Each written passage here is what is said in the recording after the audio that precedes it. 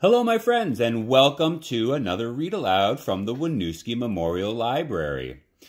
Today's Read Aloud from Kate DiCamillo's The Miraculous Journey of Edward Tulane is made possible with permission from Candlewick Publishers. Thank you so much for your permission, Candlewick, to read The Miraculous Journey of Edward Tulane online. We are on Chapter 19.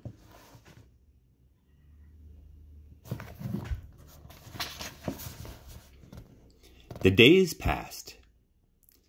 The sun rose and set and rose and set again and again. Sometimes the father came home and sometimes he did not. Edward's ears became soggy and he did not care. His sweater had almost completely unraveled and it didn't bother him. He was hugged half to death and it felt good.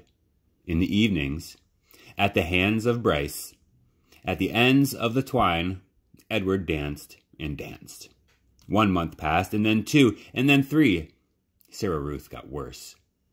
In the 5th month, she refused to eat, and in the 6th month, she began to cough up blood. Her breathing became ragged and uncertain, as if she was trying to remember, in between breaths, what to do, what breathing was. "Breathe, honey." Bryce stood over her and said, "Breathe," thought Edward from deep inside the well of her arms. "Please, please breathe." Bryce stopped leaving the house. He sat at home all day and held Sarah Ruth in his lap and rocked her back and forth and sang to her. On a bright morning in September, Sarah Ruth stopped breathing. "Oh, no," said Bryce. "Oh, honey, take a little breath, please." Edward had fallen out of Sarah Ruth's arms the night before, and she had not asked for him again. So, face down on the floor, arms over his head, Edward listened to Bryce as Bryce wept.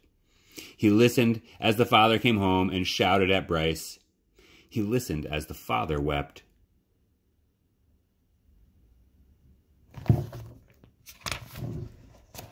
"You can't cry," Bryce shouted. "You got no right to cry. You never even loved her. You didn't know nothing about love." "I loved her," the father said. "I loved her." "I loved her too," thought Edward. "I loved her, and now she's gone. How could this be?" he wondered. How could he bear to live in a world without Sarah Ruth? The yelling between the father and the son continued. And then there was a terrible moment when the father insisted that Sarah Ruth belonged to him and that she was his girl, his baby, and that he was taking her to be buried. "She ain't yours," Bryce screamed. You ain't taking her. She ain't yours." But the father was bigger and stronger, and he prevailed. He wrapped Sarah Ruth in a blanket and carried her away. The small house became very quiet. Edward could hear Bryce moving around, muttering to himself. And then finally, the boy picked up Edward. "Come on, Jangles," Bryce said. "We're leaving. We're going to Memphis." Chapter 20.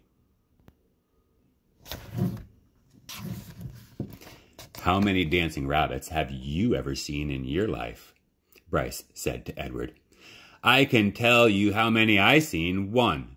You. That's how many. You and me are going to make some money." I seen it the last time I was in Memphis. Folks put on any kind of show right there on the street corner, and people pay for 'em. I seen it." The walk to town took all night. Bryce walked without stopping, carrying Edward under one arm and talking to him the whole time. Edward tried to listen, but the terrible scarecrow feeling had come back. The feeling he had when he was hanging by his ears in the old lady's garden.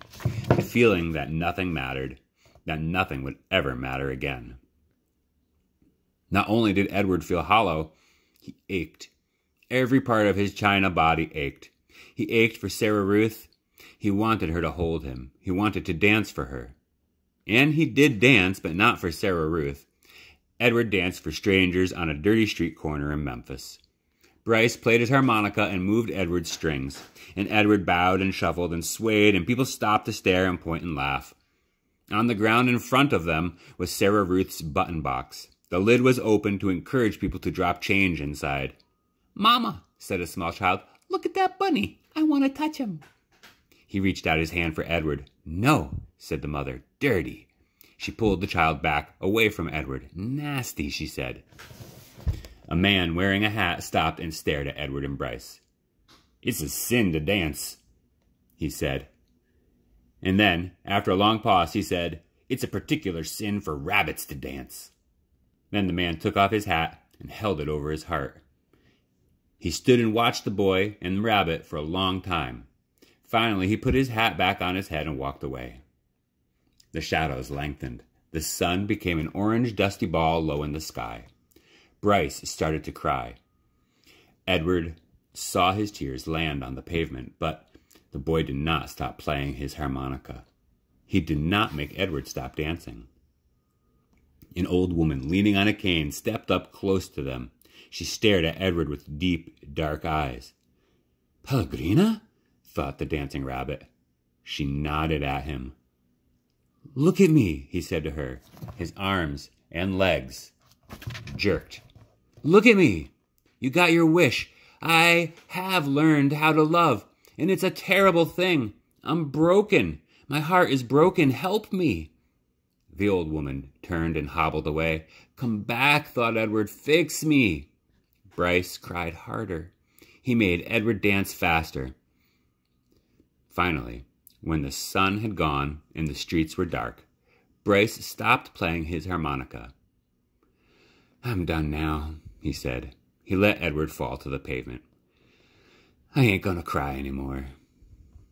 Bryce wiped his nose and his eyes with the back of his hand. He picked up the button box and looked inside. "We got us enough money to get something to eat," he said. "Come on, Jangles." And we're going to stop there for now. Come back soon for the next episode of The Miraculous Journey of Edward Tulane by Kate DiCamillo. Thank you so much for joining us. Have a great day.